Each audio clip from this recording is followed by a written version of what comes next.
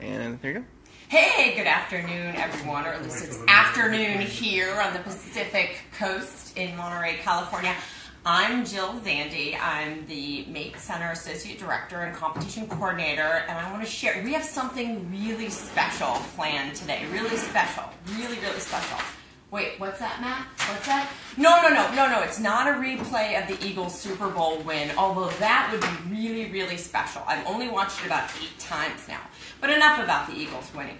We actually have, in addition to competition technical manager Matt Gardner, we have, Scott Fraser, our lead safety inspector, drove all the way up from Long Beach, California to join us today and work with Matt and take us all through this Ranger and Explorer safety inspection tutorial. So we're happy to have Scott. Again, he's the lead safety inspector for the competition. His day job, he's the chair of the electrical technology department at Long Beach City College. We're happy to have him. So, as I just said, we are going to do a Ranger and Explorer safety inspection tutorial. But not only is Matt, as well as Scott, not only are they going to walk you through the safety checklist, but they're also going to answer your questions right here live during our Facebook Live.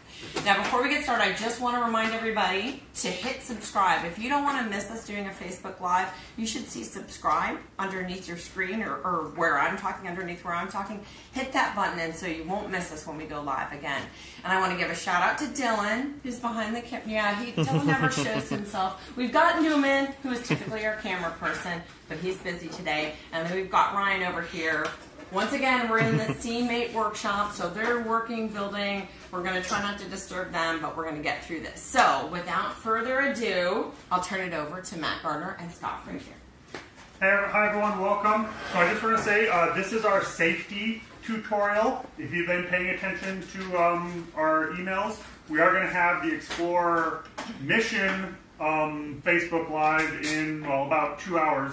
So I just want to say, this is safety. Ask your safety questions here. You can save any mission product demonstration questions for the next one, because we'll go through it then. Okay, so I'm going to run through, as Jill said, I'm going to run through some safety stuff. If you want to follow along, there is a Ranger and Explorer safety inspection tutorial that you can kind of follow along with if you haven't read that already.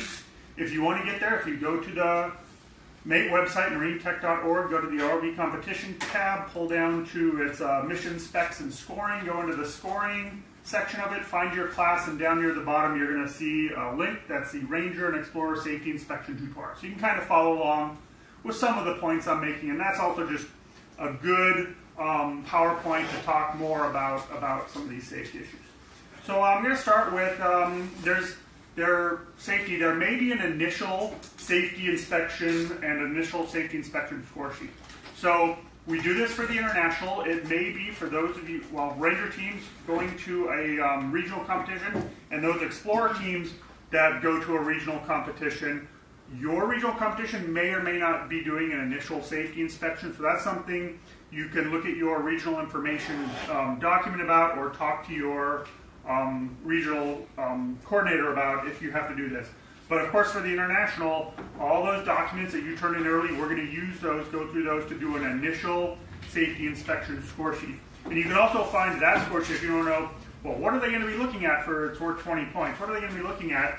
You can go find that score sheet. It is posted online. And we're going to be looking at things like all the documentation we require is submitted properly and together. We do a SID review, SID review, non-ROV device, which is some of the other things, the non-ROV power devices. If you're using one of those, a SID for that. If you're using fluid power, a SID for that. The design documents. So for the Ranger class, their OBS design with the release mechanism. For the Explorer class, it's their documentation on their lift bag release. And then finally, the company safety review. So I'm going to talk a little bit more about the company safety review, because that's really when you turn in your documents early, that company safety review, really what the Mate Center uses to evaluate your vehicle for safety. So again, for those teams going to a regional, Ranger teams attending regionals, or the Explorer teams that go to regionals, you may or may not have to submit a company safety review beforehand. Again, talk to your coordinator, check that regional information document. It should tell you what documents you have to submit. And of course, all companies that move on to the international, you're going to need to submit a company safety review.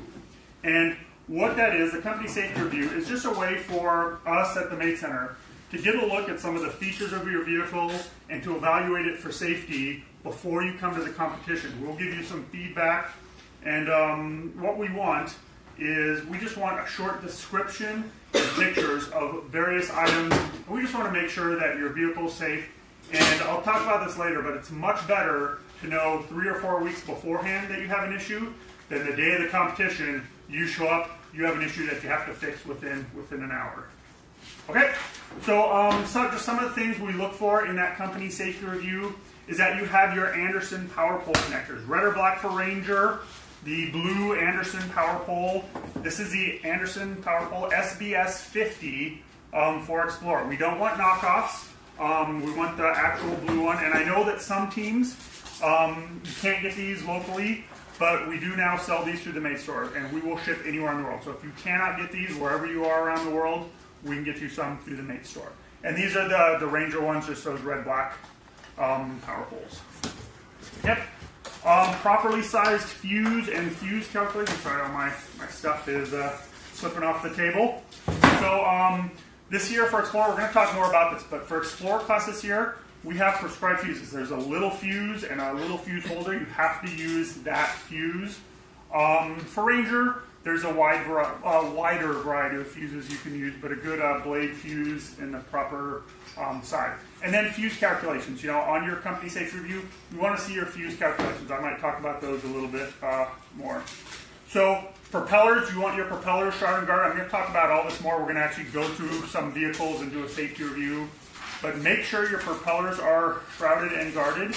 And the judges are going to test this by a dowel. So Scott has his handy dowel here, which is the proper size, 12.5 millimeters, 1.25 centimeters across. And so judges are going to test that. So you need all your motors completely shrouded and guarded this year. We talked about it a little bit, and I'll go over this later. Your non-ROV device. So this year, we're allowing some powered devices that aren't your ROV underwater, and we want to just make sure those are documented. And in the company safety review, there's some other things like your good wiring. So just go through, you can actually download and look in the manual, there's some stuff, and you can also look at the initial safety inspection score sheet to actually see what we're going to be scoring you on, and just make sure you comply with those. If you comply with those, it makes it much easier to pass your safety inspection. Now a little bit more about the NRDs, non-ROV devices. For Explorer, this is your lift bag release device if you're using power for that. And it's your inductive coupling power source, which of course is going to be powered. And then for Ranger class, it's your OBS release mechanism, again, if it's powered. If you're just doing a manual pull for either the lift bag release or the OBS release, you don't need to turn an NRD. It's only if it's powered.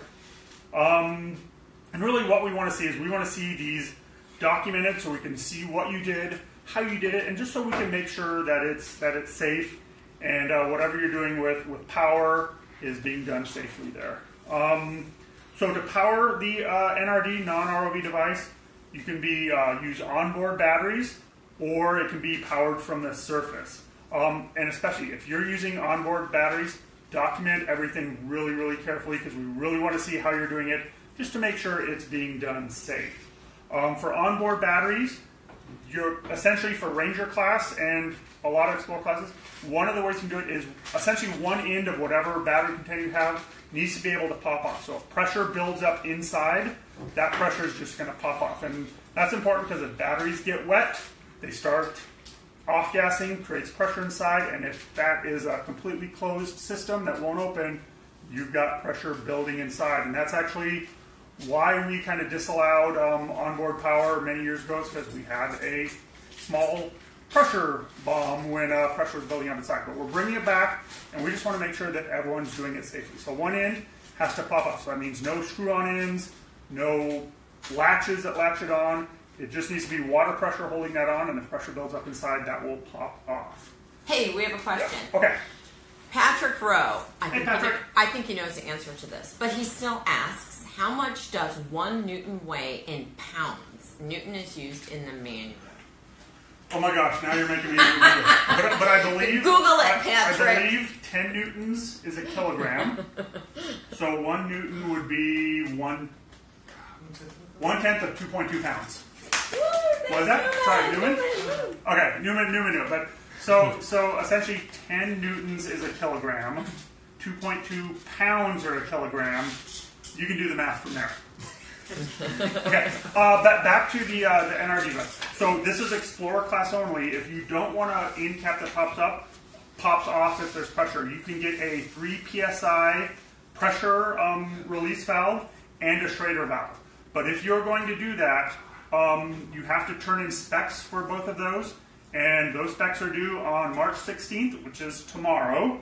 So you have to get those specs to me. And I know we've got a couple teams who have sent in specs. I think I've approved 2. 1 is pending. I sent them an email back. But if you're doing that, and that's again Explorer class only, onboard batteries, if you're using a pressure valve and Schrader valve, that pressure valve needs to be 3 psi. Oh my gosh, can I say something Yes. before I forget? So I know that people have, there's a concern about the fluid power quiz, that you registered, you paid, and you've not received the link to take it. So our wonderful competition registrar, Timmy Sinclair, she is currently out of the country. We all need to take a break every now and then. We do not begrudge her that at all. So no fluid power quizzes are going to be issued while she's away. She gets back March 25th. So you can expect to hear from her that week. We're not going to penalize anybody. We're not going to cause any penalties or deny anybody taking the quiz. So just rest assured, she'll get to you when she gets back. I just want to point that out because you mentioned deadlines tomorrow. So don't worry if you haven't taken it, if you haven't gotten the link, she'll take care of you when she gets back. Sorry, Matt. Yeah, thanks. I wasn't going to mention that, but there are a couple deadlines that are tomorrow. One of which is if you're using the 3 psi valve and Schrader valve, that needs to come in to me by tomorrow, and I'm going to mention some others later on. Another question. Okay. Ounsum Operations. Hello, Ounsum. You'll have to tell me where you are. They're our regional. They're over in the mountains. Oh, there you go. Okay, do we have to show how much pressure is in the lift bag? No, for the lift bag, no, we don't need to know how much is in that. So essentially, though, that lift bag, hopefully, you shouldn't be pressuring anything where it's above ambient. So, if you have a lift bag, which I'm going to show later, and I think I showed on the Ranger, I believe your Ranger team, if you have a hole on the bottom, you can fill up the lift bag, but the pressure is never going to get above ambient there. But no, you don't need to show us how much pressure is in there. If you do show us how much pressure is in there, hey, that's great, but you don't have to. Okay, so just the last thing about non-ROV devices and independent sensors must be documented with an SID, so if you're using power for those, make sure you have a SID for those.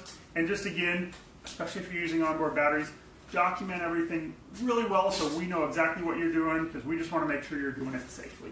Okay? And again, it's much better for us to tell you a couple weeks beforehand that, hey, this is going to be an issue, than you show up the morning at the pool and it's like, this is an issue, fix it in an hour or you can't do it. Okay? So, the next thing we're going to talk about, we're going to now talk about the on-site safety inspection, okay? And so your vehicle is going to go through an on-site safety inspection at the competition before you can get to the water. So if you're going to a regional competition, Ranger Class of Explorer is going to a regional, probably going to be done the morning of. But for the international, we try and do it in advance. And so you have to get past your safety inspection before you get in the water and do your mission, before you can even get in the water to practice. If a safety issue is found, you are allowed to fix it. You do get 3 tries. So if a safety issue is found, the judges will document what those issues are. You can go off and fix it. You can come back again. If another issue is found, you go off and fix it. And especially on that 3rd time, if you're coming back and essentially there's an issue and this is your last time to fix it, the judges, they're really going to try and work with you to fix that issue. Because we're not looking to disqualify any teams. We want to get everyone in the pool. So, we're not looking to find some technicality to keep you out of the competition. We just want to, we just want to make sure everything's done safe. So that 3rd time, our safety inspectors will really work with you to really outline your problems and how you can fix those problems. So when you come back for your last safety inspection, you will very hopefully pass. Yes, unless you're a Patriots fan. No, anyway, we have a question. Okay. We have a question. Hey, Victor, just up the road. For Ranger, do the onboard batteries need to be in a separate waterproof container, or can they be included with the other OBS electronics? They can be with the other OBS electronics, but again, that would have to be an end cap for that, whatever you're housing your electronics in, would have to be able to pop off if that builds up pressure. Excellent, good question. Okay, so now before we get into, we're actually going to do some safety inspections. I'm just going to talk about some of the main issues that our safety inspectors find. And kind of number one is no Anderson power poles. You know, these are now pretty common, these are easy to get, but make sure, especially Explorer class teams, this SBS 50, we don't want the knockoff or anything like that. We want the real SBS 50. The SID, if you don't have a SID, so when you go to safety inspection, you should have all your SIDs with you. I'll talk about them individually. But if your SID doesn't show a main fuse, that's a problem. If you don't have fuse calculations, that's a problem. And for that fuse, we actually want to see that fuse to have an actual fuse symbol. So go online. If you don't know what the official or fuse symbol is, you can go online and do a search, or you can look at the manual. We publish the acceptable ones in the manual. Scott, you have a question? Make a comment about the Anderson Explorer class. Anderson makes 2 of the 50 amp power poles, an SB50 and an SBS, Sam Baker Sam. Make sure you have the Sam Baker Sam. Yes. And the way you can tell, right along the edge here, right along the edge there, is for a panel mount. The SB50 does not have this, and it's a little different shape. They look similar, but they will not plug in the same. So if you show up with an SB50, it will not plug into the power supplies. Yeah. So yeah, very important. You know, and that's actually at the regional. At the international, we occasionally have teams show up, and we want everyone to have the right connector so they can connect up to our power supplies and do their missions and get all their points. So that's important. So some other issues we find in the past: if you're using fluid power and don't have a fluid power SID, pneumatic SID, fluid power SID, and essentially, if your vehicle is using hydraulics or pneumatics, even air washers, simple syringe technology, you need that fluid power SID.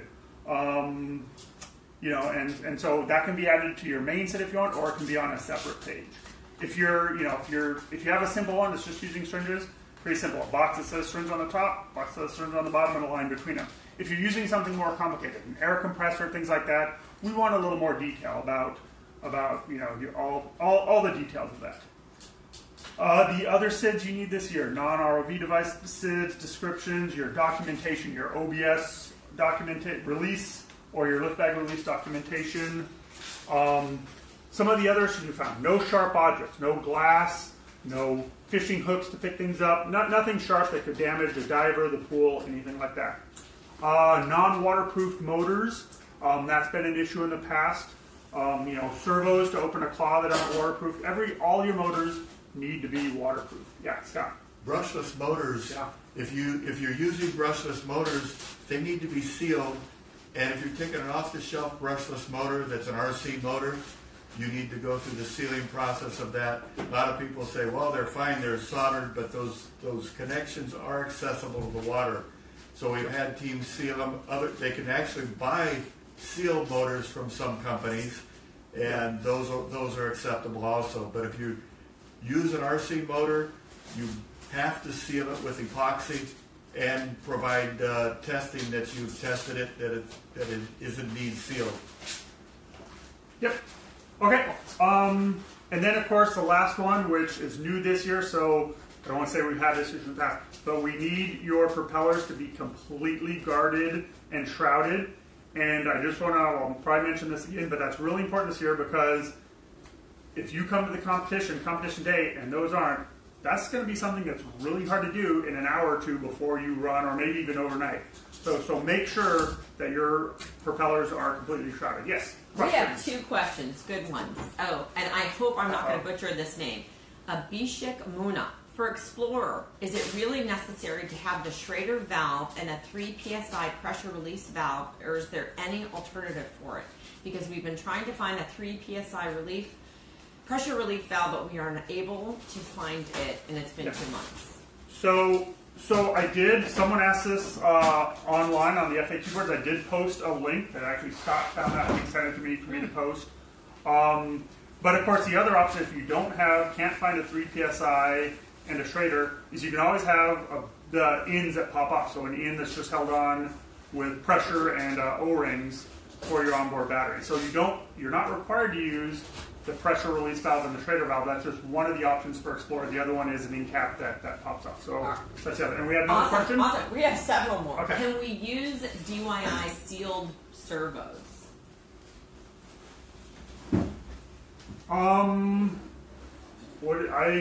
DIY sealed servos.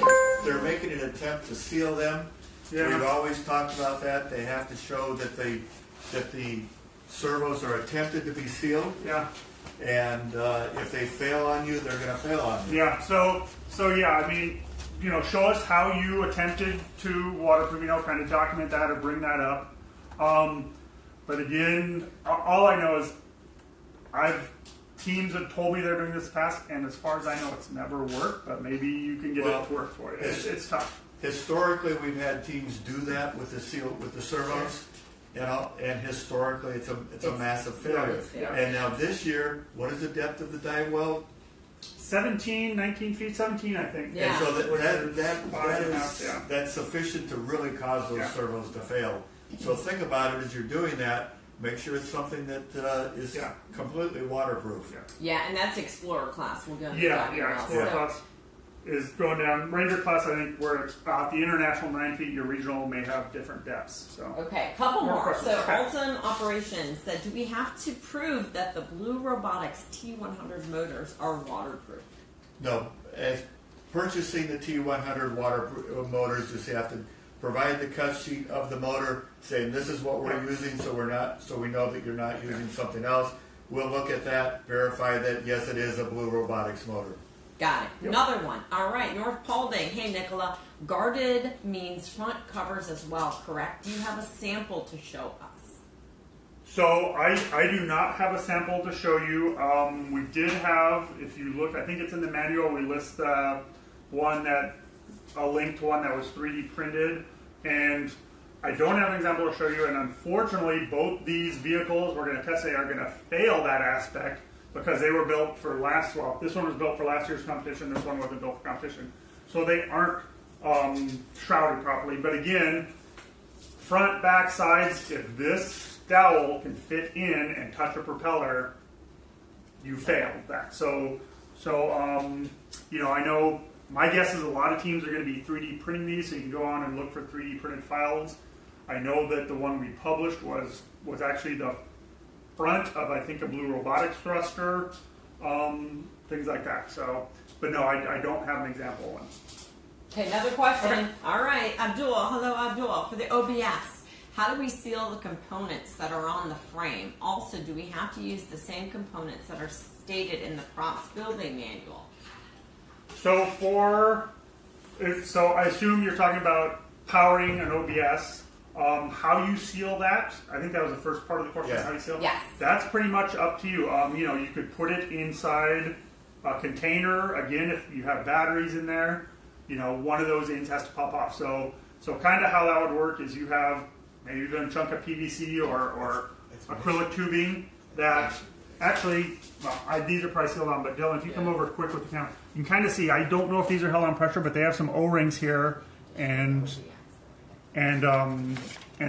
that's just held on. So you could have a tube and just positive pressure. So as you go down in the water, pressure is going to be pushing in on that can, so that could hold the ends on and O-rings. And then, of course, if something happens and you get a leak in there and the battery starts off-gassing and pressure builds up in there, it just pushes that off, and you're okay.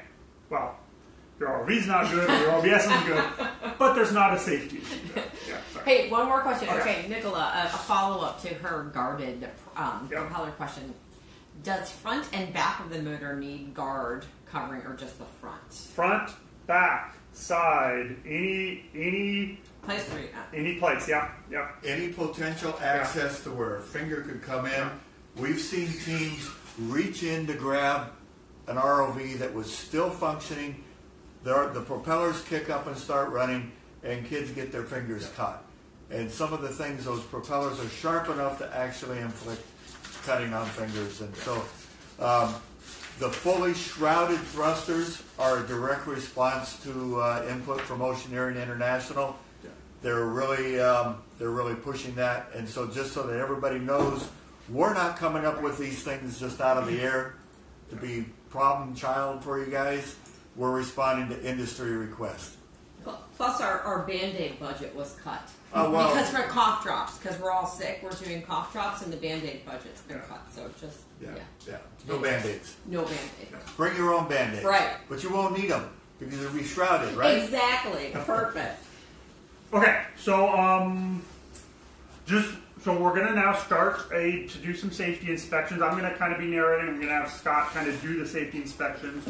But just if you want to follow along, there are score sheets. So the same place you look, there are Explorer safety score sheets, the Ranger safety score sheets, and that's kind of be what we're following. I'm going to kind of do both at once. So I have 2 vehicles here. This one is a Make Triggerfish RV. I'm going to kind of be using this for Ranger class. I think that part comes first. And then one of our local Explorer teams, the Sea Sweepers, loaned us their vehicle. This is Brian and their control system.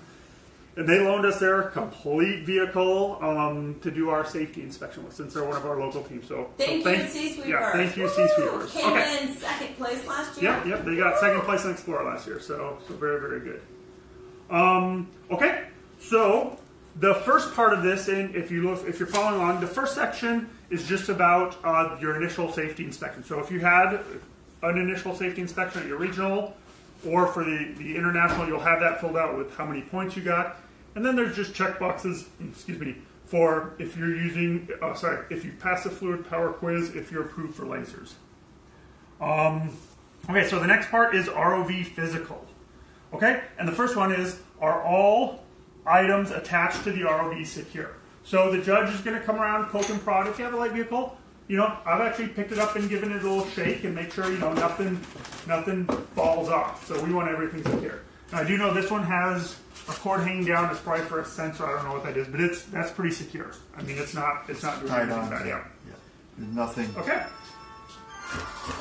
Someone's phone is going to ask us. Okay. So the next one is hazardous items are identified. So, we talked about no sharp objects. We don't want like knife blades on there or anything like that. But every so often, to complete a mission, you need something that's maybe not like super sharp, but something sharp. So if you have anything like that, just make sure it's documented, or not documented, but noted. So we've had teams before we required complete thruster guards to maybe say, they put some yellow and black caution tape around there. So just if there's anything that could potentially be hazardous, just mark it. Make sure anyone who looks at your vehicle knows, hey, that's somewhere there where there's something sharp. I don't want to put my hand there. Okay, so all propellers are completely shrouded. So that's where your judge is going to be using the cell. And of course, as I was saying earlier, these vehicles aren't going to pass because these were built for last year and we didn't have this requirement.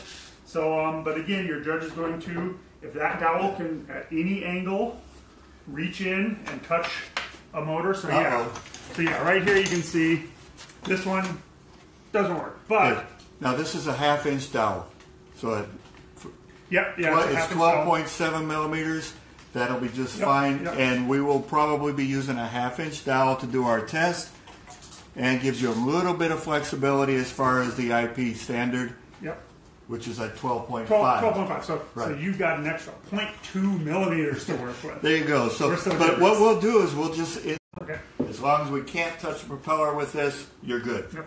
And then again, I kind of said this earlier, but this is something, just test this yourself beforehand, because I'm just thinking this is going to be really hard to do to fix the day of. So I would say make sure that it's done beforehand. Be a lot of Home Depot runs with chicken wire. Yeah. Okay, no sharp edges that could hurt a person picking it up. So there's nothing on here. One of the big things are zip ties. Yep, I've got an example right here, Scott. Okay, thank you. So zip ties, if you're using zip ties to hold things on and you cut it off, it's hard to see there, but this leaves a little kind of edge, and if you grab this, it can hurt. I've had little cuts from this. So you want to cut this, you can use flush cutters, or, we've got a pair of flush cutters over here. And that cuts it really down flat. Flush cutters are, of course, designed to cut flat, so you can get that in there. You get it flat, and then when you grab that now, a lot smoother. So that's one of the things your judge will look for. If they see something like that, they may just rub their finger over it and say, hey, is that sharp? Okay, So now we're going to go to ROV electrical, and this is the ROV side, so part 3. So tether is properly secured, and so essentially what we want to see is that if you pull on it, now this one, it comes apart down there because I didn't go ahead and scoot it in. But we want to see some strain relief here. This one, strain relief here. For the Explorer class, in the manual, we have some more advanced ones.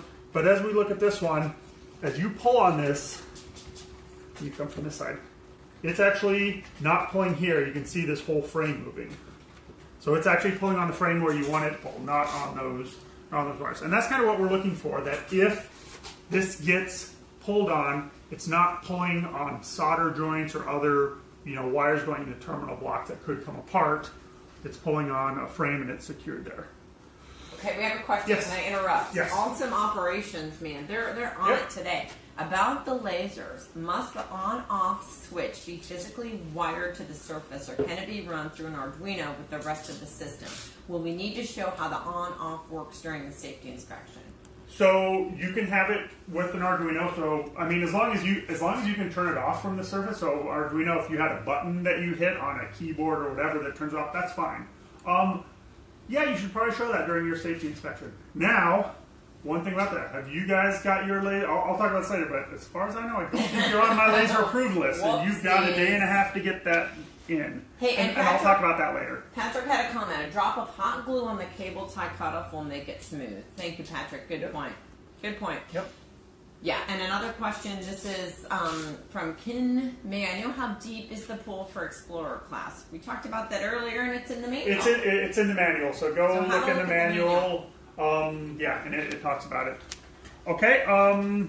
So no exposed motors. So again, look at the motors and just make sure that they're not the little exposed motors to water. This one has the bilge pumps, which we know are good. These are examples here. These are RC motors, and you can see that they were potted with epoxy, and then this team would documented their potting process and testing process of those RC motors. Okay, the next one is no copper or bare wires. This is on the ROV side. So again, the judge will just do a visual inspection and look to make sure that everything's covered, because if this is underwater, we don't want electricity leaking in the water, corrosion happen, bad things happen. Okay, so we're good there. And then again, wire and splices are properly sealed. So just that anywhere that wires are joined together, they're properly sealed. And the best way to do it is pretty much hot glue and shrink wrap. Gets that tight seal. That's what we do with. Actually, we do that from ROVs, from the simplest to the most complex. It's a good method. Okay, next onto the surface controls. So we'll open this box, and we can do it with this box as well. So the first one is the single attachment point to power. So this is where they attach into DC power there. So again, they don't have anything else branching off. This is where their ROV gets power, and their fuse is within 30 centimeters. Yep. So I don't have to measure that one, although if it's close, your judge might get a ruler, but I can tell, hey, that's within 30 centimeters. Now, go ahead. They are using the wrong. This is last year's fuse holder, and if this does not have the fuse holder for Explorer class for this year, the fuse holders that are specified are rated for the Explorer class voltage. A lot of the ones that were being used were rated for only 12 volts, and that's why we have a specified fuse and fuse holder. And then for the Ranger one, again, we're just using this, and again, I can just tell from visual inspection that this fuse holder is within 30 centimeters. I think it's 15-ish. Yep. And again, you can pop this open, and this has a 15 amp fuse in it, so you could go up to 25. We'll talk about that in a minute. That if your fuse calculations say use the lower fuse, use the lower fuse. But that one's good. And again, for both Ranger and Explorer, we've disallowed fuse breakers. Again, our judges, especially those from Oceaneering, were just looking and found that a lot of the fuse breakers were just not good. So the circuit breakers. Yeah, sorry, circuit breakers, not fuse. Sorry. Yeah. Okay. So the next part is surface control station is built in a neat workmanship-like manner, and this is where you can open up this box. Yeah, the top looks good, but you can open up and see their wiring. And one of the things we also want to look at, and talk about it a little later, yeah, that's a pretty neat system there, I'll talk about this a little bit later, but 120 volts AC, if they're using AC in their controller, is separated. So they actually have a note, green wires, specify AC, they have their AC labeled, and so a safety inspector judge know, hey, this is all AC, this is all AC, this is all AC, but everything else is DC. And again, we're just looking at good wire discipline. We can kind of follow the flow of wires through here. And one of the things we're looking for is components are secure and that they're not sitting around just laying in here, flopping around and everything. You know, what the wire management and secure parts. The last thing we want to see is a team rushing to get their box on the deck and turn around and have something fall and then blow their system out because things were not secure. Yep. Okay, I got a few more questions. Geez, they're coming in. Okay. The fluid power quiz explains that PVC piping does not meet MATE specifications. Could you clarify, is this piping versus flexible tubes, as there are braided PVC tubes that can meet the 140 PSI minimum? If it's, I'll talk more about that in fluid power, but if you have pipe that says it meets, that's the minimum, then it's good. So, you know, hopefully a lot of them actually, tubing has printed on there on the side what PSI it's rated for. So if you have tubing that says, hey, it's rated for that PSI, you can use it. Again, if it's not printed on the pipe, maybe bring the spec sheet with you and say, so you can show that to us. Because that's the thing. If the judge has a question, you want to be able to show our judge, hey, here's a spec sheet for this. It's rated to this PSI, which meets the MATE qualifications. And that's a great point. Bring it with you. Yeah. Don't run back and get it. Bring it with you. Yes. Couple more questions. If our thrusters aren't properly guarded, are we totally disqualified or just getting minus on the safety check?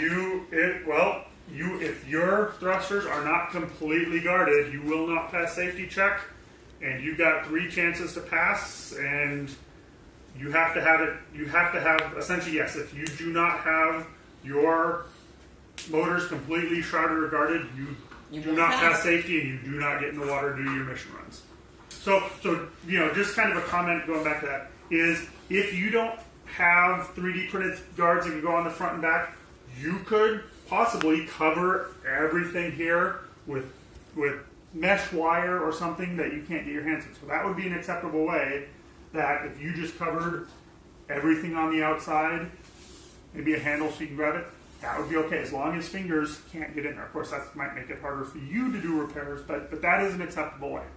Got it. Another question, same person, Amir. If we didn't add a strain relief on the tether, but it's well connected to the ROV frame, is that enough?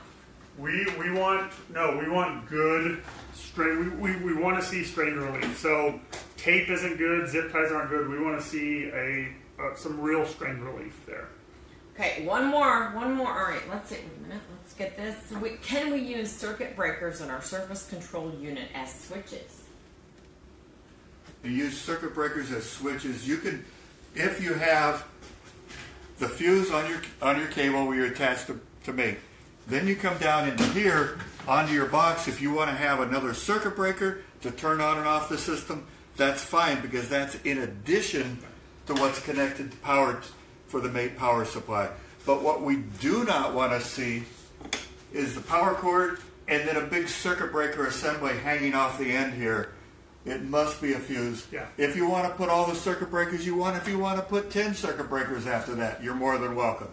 I know that one of the things the judges mentioned last year is, there are big circuit breakers right here kind of swinging around and not being super safe. Okay, we good to go? Nope, okay. We're good. Keep going. So, where were we? So, tether secured at the surface control. So, this is the end of their tether. They have this style of where it secures in, twist on. Yep, so twist lock. And you can't really see it on the back. This is super heavy. I don't know if we want to pick it up, but pick it up. But you can see that's gonna. I think. I don't know which one the tether plugs into, but I think it goes right there. It goes. Yep. Twist. Secured. It's locked. If it's good enough for the Air Force, it's good enough here. Hey, and one of them is at the Air Force Academy. by the way. There you go. And of course, he's going to make me turn it back on. So the next one is, again, as we look in here, no exposed or bare wiring. So just, making sure that there's no big amounts of copper hanging off that could touch copper on the other side. So again, and we'll look at the Ranger one real quick. On this one, again, especially when wires are going into terminal ports, we don't want lots of copper, any copper hanging out, because if that touches copper next to it, you've got a short. All sorts of problems can happen. A lot of these things that we're doing as far as safety, they're not just for safety, they're for operational safety for your equipment. Yep. Things happen. Good wiring practices will prevent a lot of failures. Yep. Okay, so all connections used are properly rated. So that means that, when you're looking at whatever connectors they're using here and here, whatever amperage and amperage and voltage, right? Amperage, voltage. They're just the right ones. This circuit breaker they have down here, it should be rated for 48 volts. If it was a 12 volt circuit breaker, that would be an incorrect device to work. Now this up here, it's a switch, and that's an AC rated power switch. And it of course is labeled AC. There you go. Yeah. So again, proper rated stuff. We don't want you just finding, hey, this could work, and it being the wrong stuff. Again, safety. Okay, we got a couple questions. I'm not sure I understand this first one. How to use Fathom tether and for what?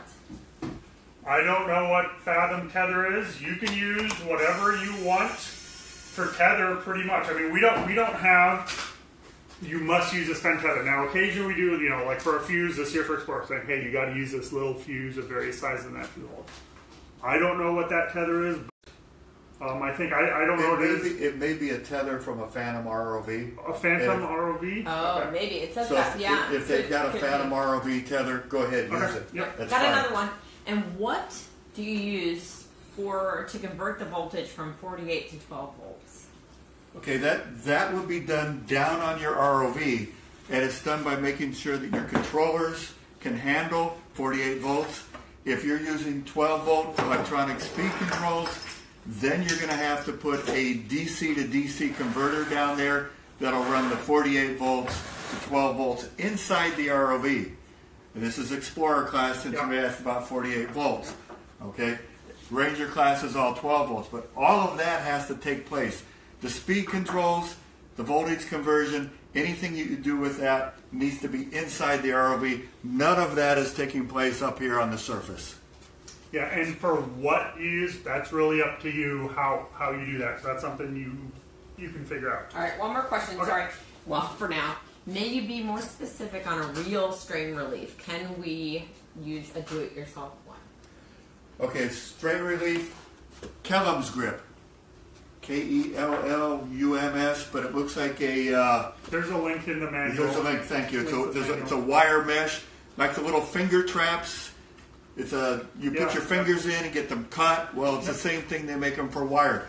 That would be the ideal thing. In fact, that's what Oceaneering recommended. It would be attached on here, come out, and hold on to the cable up here. This is a cable gland. If you go any place and Google cable gland, you can get these. And what they are is a strain relief that when you tighten it down, the gland tightens down around the wire and provides a point of contact. Again, the point of contact is here versus a wire strain relief that would be this entire length here, and that would distribute the pulling forces across this whole area rather than just here. Either one of them this year is acceptable. Just do it yourself. I can't tell you if it'll work or not. Just be more careful with the do-it-yourself strain relief. We can get these at Home Depot. Yeah. These kind of things are fairly easy to get. Okay. So that was it for that section. We're good for first. Okay. I'm going to move on to a little bit about pneumatics and hydraulics. So, of course, if you're not using pneumatics or hydraulics, just tell your judge, hey, we're not doing that, and they will skip that section. But if you are, of course, you have to pass the fluid power quiz. Now, Jill talked about, we have a slight delay in that, which we've dealt with. You do need a fluid SID, so essentially a diagram of how fluid power is working in your vehicle. If you're using something other than water, you need to turn in or have a MSDS, a material safety data sheet for that. Also, if you're planning on using something other than water or that one mineral oil that's listed in the manual, you need to get that into me. I don't think, not many people use this, so it's probably not a big deal, but you need to turn that into me by, again, tomorrow. We kind of talked about this, but pressure lines have a minimum pressure rating, stamped or verified. So we kind of talked about if you're using something, most pressure lines have their PSI or whatever rating printed on the outside, but we need to verify that. Attachment to the pressure source is secure, a good connection to the source. Now we talked, for Explorer class and Ranger class that move on to the International, we're probably going to have some compressors there, and we're just going to be using the 1/4" quick couplers there. What are some other things? So pressure vessels are regulated to the proper PSI. Pressure vessels have a stamped pressure rating or verified by specification. Pressure vessels have a current inspection sticker, and they're secured to the pool deck. So if you're using a tank or something that has compressed air that you're using, it has to be inspected, stamped, up to date, secured. Scuba tanks, we don't want scuba tanks rolling around or potentially falling over.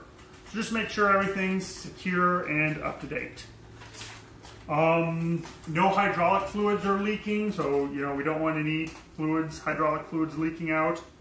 And if you're using pneumatics, just compressed air or an inert gas. We don't allow anything other than that. Okay, so that's it on pneumatics, hydraulics. For lasers, again, if your team has to be approved for laser usage, and if you are planning on using a laser, you need to get both the specs to me for both your laser, and this year I need the specs for your laser safety glasses, and those are due by tomorrow. And by tomorrow we mean 11:59 and 59 seconds Hawaii time. So you got till essentially the end of day tomorrow, Friday, Hawaii time. But get those in. If you don't get them in on time, you're out of luck. You're not going to be able to use lasers, fluids, or whatever else we need. Lasers, if you're using a laser, that should be on your SID. Bring your laser specifications and your laser glass specifications with you to safety. I will, after you send me, I'll be like, hey, you're approved, but you still want to bring those to your safety check. We talked about this earlier. Someone asked, they need an on-off switch that can be controlled from the surface. Lasers need to be powered by the mate supply, no batteries for lasers. And there's a couple other rules. If you look at the laser section, there's all those rules laid out. Non-ROV devices, independent sensors. So if you have one of those, and essentially for Explorer class, you are going to have one. Oh, sorry, let me go back to lasers. If you are on the approved laser list, you're going to have a stapled to your safety inspection sheet. You're going to have a laser safety checklist, and that'll just go through. If you don't have one of these, that means you weren't approved for lasers, and you don't get to use those lasers. The same goes for your non-ROV device specifications or independent sensors. You're just going to have one of these attachment for Explorer, since the power puck you're bringing down to power your OBS for Explorer, you're pretty much going to need power underwater, so you're going to have one of these. So everyone will have one of these. Of course, if you're not using this, if you're not doing that for anything, just tell your judge and they will skip that. But you can look at what is on that sheet. This is published on the website as well. Okay, so coming up near the end here, so I'm wrapping this up. So if you have questions, get them in now. And again, for the non-ROV, I've said this many times, if you're a non-ROV device, if you're using onboard batteries, just make sure you really spec it out so we know what you're doing and we can make sure you're doing that safe. I think that's it, submitting, have everything, on an SID. So if you're using it, have an SID for it. Some general notes, I kind of talked about this earlier, but you get 3 chances at your safety inspection. So just kind of make sure, we have all these sheets published, so you can actually go through. I highly recommend, before you come to the competition, run through, maybe have your mentor or someone else run you through a safety inspection. Do all this, and then you'll know that, hey, you've complied with all this. And what I'll say is generally, those teams that are prepared, have done all this, their safety inspections go like a snap. It takes about 3 to 5 minutes. They get waved through, not waved through, but the safety judge does all. It's like, yep, you're good. And then sent on. It's the ones who haven't looked at any of the safety, haven't thought about that, really have some issues. Hey, we have a question. Yep. From Mohammed, can we amplify the output current from the converter, and how? Well, the how would be up to you. And you say amplify the output current. Yeah, No. can we amplification the output current from the converter? The output current or the output voltage? And come on, Mohammed, be a little more We're clear. here. Yeah, we're Clarify here. what you're trying to do. So one note on that is, I assume this is Explorer class. hope You are so. limited to 48 volts, 30 amps. You can never go above that anywhere in your vehicle. So you can't bump it up beyond 48 volts at anywhere in the system. There you go. And you can't bump it up anywhere beyond 30 amps for the Explorer system.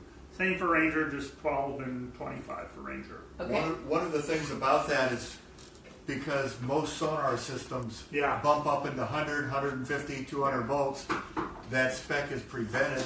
And, it's one of the things we don't want 300 volt unsealed systems running around with divers in the pool. Yes. Yeah. And I think I've kind of deferred some mission-related questions till the next Facebook Good. Live, but this one I believe is relevant. Fuse calculations for the lift bag release mechanism, are they needed? Well, no. For your lift bag or for the Ranger, their OBS release mechanism, I believe you're limited to 12 volts, 3 amps. I can double check that, but I believe that's correct. No, we don't need fuse calculations. If you want to, especially the fuse calculations are really for your ROV and what's running through this fuse and this connector. It's for the motors, motors primarily. And the comment came from an industry again. You're protecting that particular device at 40 amps when they're only drawing 15 amps. So really that device is not protected. Yeah, and that's one of the things I kind of forgot to mention. The fuse calculations, if you go through, let's say you have an Explorer class vehicle, you do your fuse calculations, and it comes out to, let's say you're using total 12.8, well, let's go to 12 exactly. You multiply that by 1.5, that's 18. Don't go, oh, we're going to put in a 30 anyway. We're going to put in a 20. So essentially, whatever your fuse calculations come up to, use the next fuse size up, or if it comes out to 20.3 with that, once you've already multiplied it, maybe think, hey, we can use a 20. So we want to make sure everything's secured so that if you're only running 12 something and you have a 30 amp fuse in there, you can burn out components or something bad can happen. So Yeah, hey, a few more questions. Okay. From Ultim Operations. Good, I'm glad you're here, Yeah. Ultim. If we have a waterproof and tested wire plug underwater, would it be considered safe? How would you like us to prove it is waterproof? So you mean a connector, I assume a waterproof connector? Sure. Yeah, I'm not quite sure what, spec provides. Yeah. The inspectors are going to look at it, and if it looks safe and everything, they're going to be, you're going to tell the inspector, we built this, we tested it, it's fine, you show your test results. The best way to test something is to put it in a bucket of salt water and run a megohm test on it. And use a megohm meter. You can get really simple megohm meters, and they're different from all meters because they'll typically do the testing at either 250 or 400 volts. I have another question. Okay. For Explorer, if we are using the check valve and dump valve on the lift bag, do we need to submit the spec sheet of the dump valve and check valve by March 16th? So I assume you are getting a commercial one. So no, if it's a so the only thing that I would need is if you have onboard batteries with that container has both a 3 psi and a Schrader valve, I need those specs. But if your lift bag has an opening that you can open and close to let air in and out, I don't need the specs for that. Now you will want to outline that on specification sheet, but that doesn't need to be turned in now or tomorrow. I hope that answered your question. Another question. Okay. Hey, Victor, does each SID still need to be on a single sheet? And the OBS and ROV SIDs are separate SIDs, Yes. correct? So yes, you need essentially your ROV SID needs to be on one sheet. If you have fluid power, your fluid SID SID, that could be a separate sheet. Now, if you want to combine them, that's fine. For your NRD, if you have an NRD, that can be a separate sheet. If you want to combine it, that's fine. So you can always condense down, but each SID should be one page. So your ROV SID, both top side and bottom side should be one page. The intent on that is we don't want 30 pages of SID. Yes. Yeah. No. Okay, so that's pretty much it. Right now. The last few notes, think safety. There are lots of ways to do all this that is safe within the specifications. So, think safe, have a fun time. And lastly, if you do have further questions, post them to the FAQ board. I get to it hopefully 2-3 times a week. I know for the last, I haven't got to it since Monday, since I've been busy preparing for this and the next one I'm doing. But we'll get post your questions on the FAQ board in the competition help forum, and I will answer them there as soon as I can. Yeah. Okay, that's it. That's it for me, everyone. Thank you. Yeah, and just to follow up, I want to thank Scott and of course Matt for doing this. It was lots of great questions. So thanks everybody for writing in. We'll take a little bit of a break, and then we'll do the Explorer class prop demonstration and question and answer session at 3 p.m. Pacific time. So. You guys, we have an hour. We can watch an hour of the Super Bowl replay. Let's go. Oh, listen to you. Do it. All right, we'll see you in an hour. Who was in the Super Bowl? Who was in Go Hawks. All right, we'll see you in about an hour, Explorer class teams. Tune back in.